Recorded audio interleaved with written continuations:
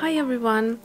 I'll be honest, I have lost my art mojo a little bit because I sort of don't feel like painting florals at the minute, but I do want to paint my dolls, and at the same time I want to create something slightly different or something new, which I have an idea of, but it's sort of putting together a few different elements, and that's what I will try to do today. So first of all, I really like these kind of small bodies that I gave these illustrations back in spring, if you remember that insert flip through.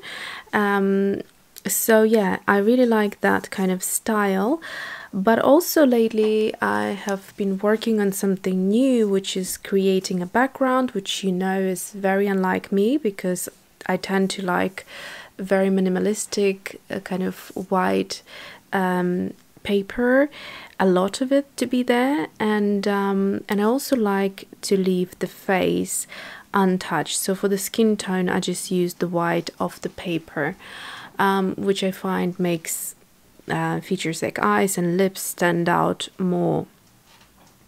However, I really like this sort of a bit of Ellie Brown kind of scribbly influence right here. As you can see, that's the graphite pencil, which I have learned from her, which you sort of just scribble a little bit and then add some water and just creates a nice marks there. So here I like certain elements of it. I like the background, I like the watercolor texture. This is on Tamoy River paper. Now this particular one is 68 GSM, and this one is the thinner one, the 52 GSM. But they're both the cream color. There is a white and cream, and personally, having tried a few of those, I prefer the white. But yeah, I've got a few, a few inserts left with this cream paper, which I want to use up and just kind of be experimental at the minute before I dive into the white paper. Like I said, I really like that. Also, the watercolor that transitions from this pink into this peach is gorgeous. I really would like to use that. I like the graphite, the textural elements. However, with the face, I think I would probably leave just kind of like a blob of the white paper to keep the face white, and I think that would help it to pop even more. And the reason that I don't want to do the face first and then the background is because it then starts to look a little bit kind of planned and, you know, structured. I'm also going to help myself by taking some inspiration from Felix Scheinsberger, and I've got his book reviewed on my channel, so have a look in the playlist for book reviews. And I just love his quirky style, and what style or who could be the better artist to take inspiration from when it comes to quirkiness and looseness of sketching. So I'll try to employ some of those kind of, you know, very uncontrolled pen marks and ink kind of drawing, and hopefully give my illustration a bit more stylized look. So for loads of color, loads of pizzazz. This one has to be my favorite. It really reminds me of Marilyn Monroe. So yeah, so that kind of style or that direction. So I do like to leave quite a bit of white off the paper, like I said, but so that's where I'm going to take my inspiration. I'm going to actually leave this page open just so I can remind myself to be loose. So I'll just pop it over there. You probably won't see much of it, but I'll just keep it open like that. And let's see, so I'm going to take this one away and start on the next page. So to begin with, I'm going to do a wash of watercolor, and for that I'm going to use my palette that I put together. There will be a link in the description below. Now I've got a glass of cold apple juice on my desk, and as always I'll try to not dip the brush into it, as it did happen many times before. So I'm actually going to, I've got a bit of a peachy water situation going on here from previous illustration. I'm just going to rinse it and come back quickly. Okay, so I'm back with the clean water. Okay, so I'm going to use my Silver Black Velvet Round 8 brush, which is great for washes because it holds loads of water. It's possibly not as great for face illustration, I found, for my particular style, because I can't control the water too much, and I might then go in with the pencil brush to do the face, but I'll see how we get on. So I roughly kind of know where the face will be, so I'll just place it in the middle for now, and I'll leave the like a blob of this white paper for the face, as I said before. So I'm going to start with some pinks, and I'm going to go into this Daniel Smith Quinacridone pink, which is gorgeous, gorgeous bright color, and start just by doing a generic kind of wash, and importantly trying to keep this face area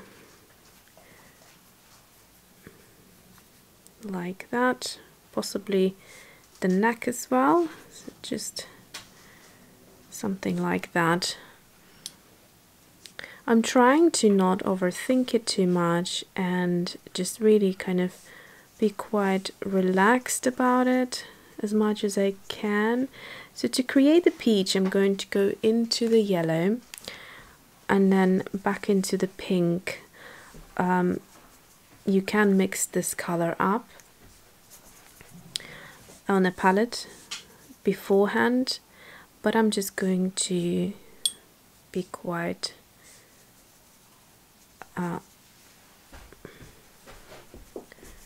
loose. So I think roughly this is what I want. I'm just going to also add a bit of this yellow into here. Oh, thank you, Mason. That's a button from a scrapbooking kit from a while ago.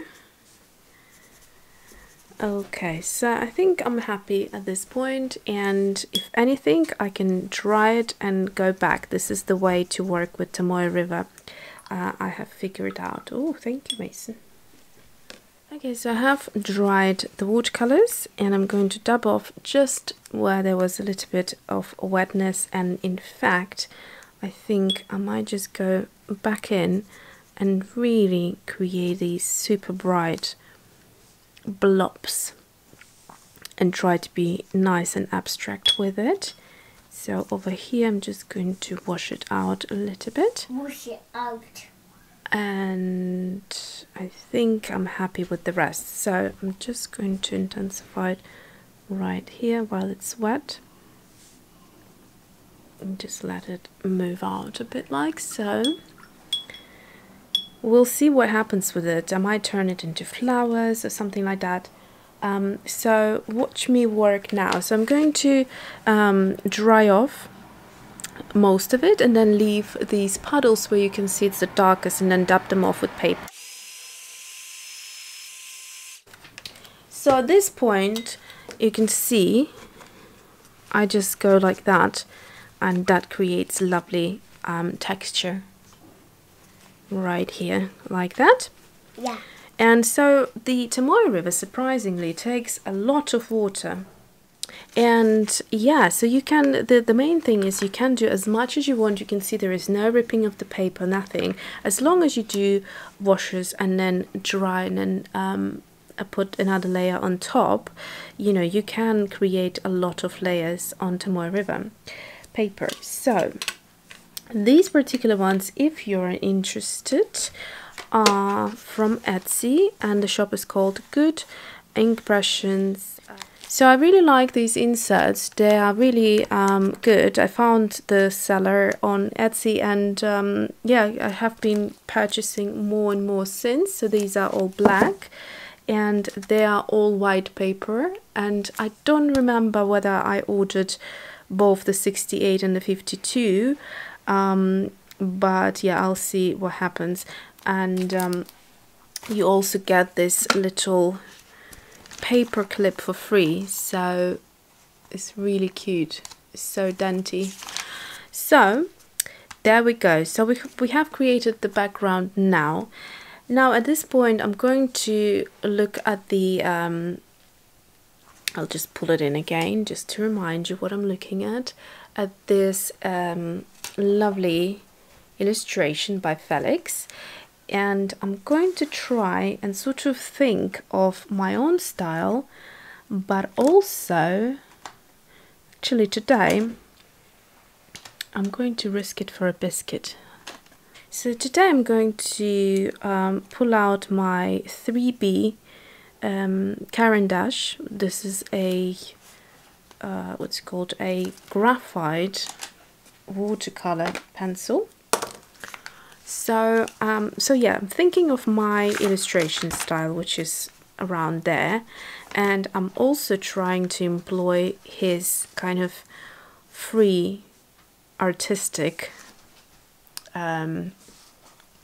style. So at this point I'll stop chatting, because when I try to speak and do art at the same time, you know, I can't quite concentrate on both. So I'll just zoom you in and you'll see what I'm doing here.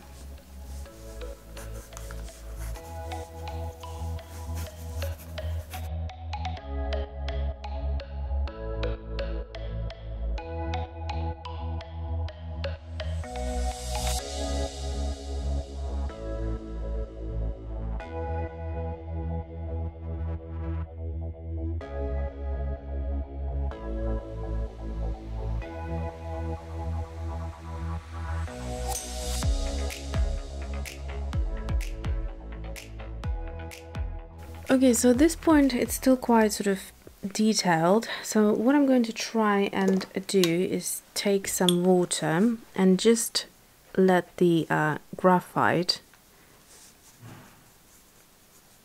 move in a little bit with the watercolor.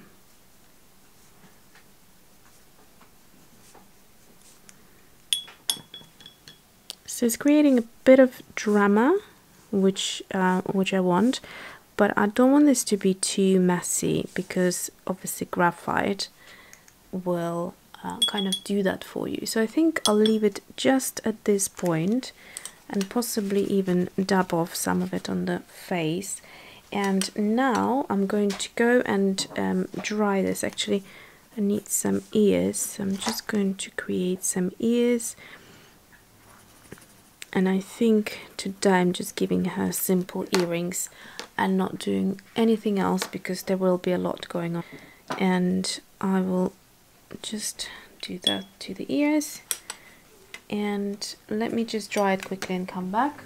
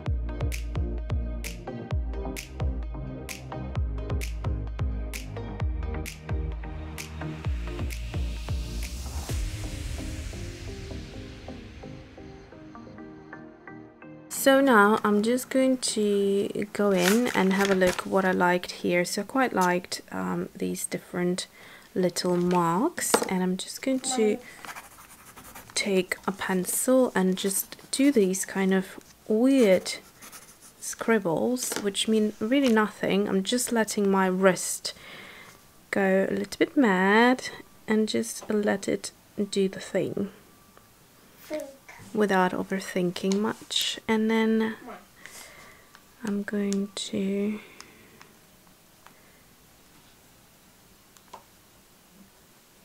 do a bit of this, and one needs to be around here, doesn't it? So just going to raise it like so. That's enough of that. I'm going to also take my white gel,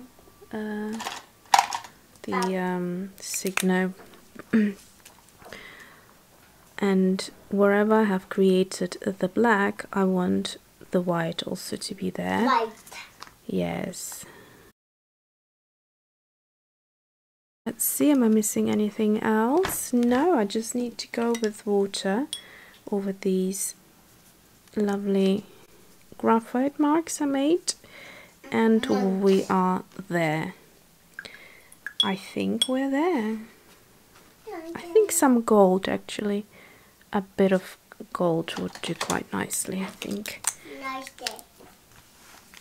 So let me just add this gold like that. Just a little shimmer here and there. I think that should be enough, and I'm going to leave it at that. Let me just dry it quickly so I don't create any smudges, and then I'll come back. So here she is, all nice and dried, and yeah, I really love this. I love this color here, that peach, gorgeous peach with the contrast of the black going into pink and the white and the you know, these graphite water-soluble scribbles. I just love them. I'm really happy that I could learn it from Ellie Brown, to just let it go and, you know, be a bit more creative. So yeah, I absolutely love every single bit of it. There is nothing that I could say at the minute that I hate. I'm thinking maybe there is something I could add to it still, but I'd rather leave it at that than overdo. So if I flip through to the back, the only other thing I have used here is one of the Polychromos pencils in pink, just to add a bit more, but honestly I'm okay without it because I think this is just too much. I also used the Polychromos here on the face, trying to lighten and darken some of the areas. Again, not too keen. I also done it around the eyes and the cheeks, which look quite glossy and flat, if you can see, because you know, I was using a lot of colors trying to blend. But here and there I quite like the Polychromos pencil, which I might actually do the white one. No, not the white, the grey. I think, yes, I've done the grey, which is the warm grey in 2. Yeah, it's a great color to go over darker colors. But if you don't want a white, which would be quite sort of harsh, you can use this one. I really love it. It's great to add that bit of highlight without going to black and white, if that makes sense. So yeah, that was good. Now I do like that. And that is quite literally it. I might where's that? Is that Payne's grey? Now I'm going to go into the black and just add a few marks here and there. If you find that you want something really black and you struggle to get it with a fountain pen or any ink pen, because the paper is already quite overworked, the best thing to do it with is the Polychromos black pencil, and it just, as you can see, immediately deepens it and darkens it. So if you just look what I'm doing here, can you see how much more contrast there is than this one, and I love it. I really like it like that. I'm also going to do it on here. So there you go, much better in my opinion. And yeah, so, and the other thing I've used here is the Uniposca in pink, which is nice, kind of opaque, a little bit of, it's called light pink, opaque color, great for adding detail, but I don't need it in this one. I really like it. Yeah, so if you want to embrace that bit of a, you know, Tim Burton slash Felix Scheinsberger style in your illustrations, then that might be something for you. So I hope you enjoy this. Let me know what you think about this a bit more of a artistic and abstract style. And yeah, thanks for watching and see you soon.